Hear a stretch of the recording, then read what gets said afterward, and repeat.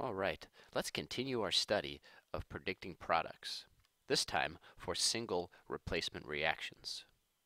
And once again, this cartoon should help us along the way. So notice what we have here. This is a guy who's by himself. We'll just call him guy A. And we also have a couple B, C. What's happening here is this guy is tapping the shoulder of this guy, and then ultimately this guy that was involved with the compound or involved with the couple is now by himself. And the individual that was by himself is now involved in a compound or is now involved in a relationship. So what we have is one thing, usually by itself, is replacing another thing. And that other thing is typically a compound that's in solution.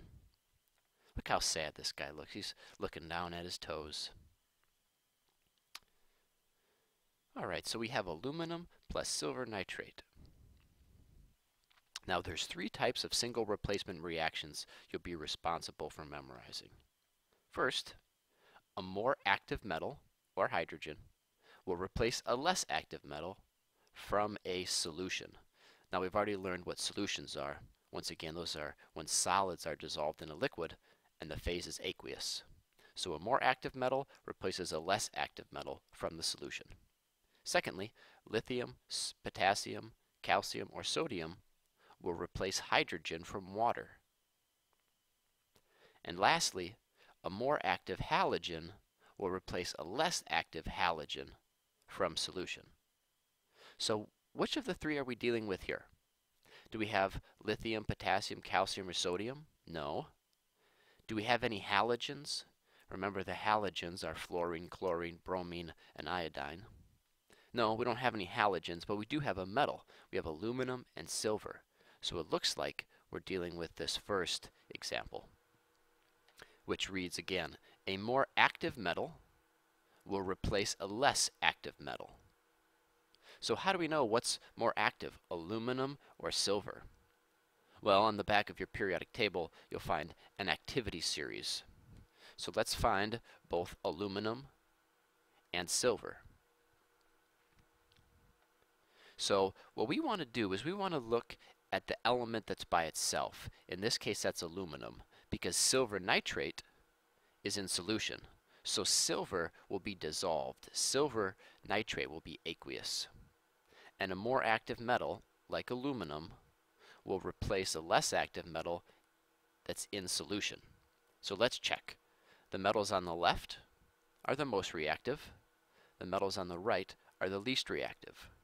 So it looks like aluminum is more reactive than silver. So aluminum will come in and take the place of silver.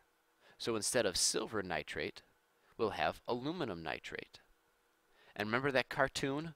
What happened to the guy that was involved with the relationship? In this case, that would be silver. Well, he gets bumped out, and now he's by himself. So of course, the next step would be to write the formulas. Now, for these single replacement reactions, we're going to include phase notation. So the phase notation here, of course, will make more sense after we actually carry out some of these reactions in the lab. But aluminum is going to be a solid. Remember that this silver nitrate will be taking place in solution, so its phase notation will be aqueous. Aluminum nitrate will be in solution, and this will be elemental silver. You'll see it appear at the bottom of the beaker as a solid. And then, of course, our last step would be to balance. So notice that we have 3 nitrates on the right. So we're going to make 3 nitrates on the left.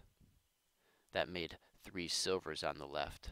So of course we need 3 silvers on the right. All right, and this reaction is complete.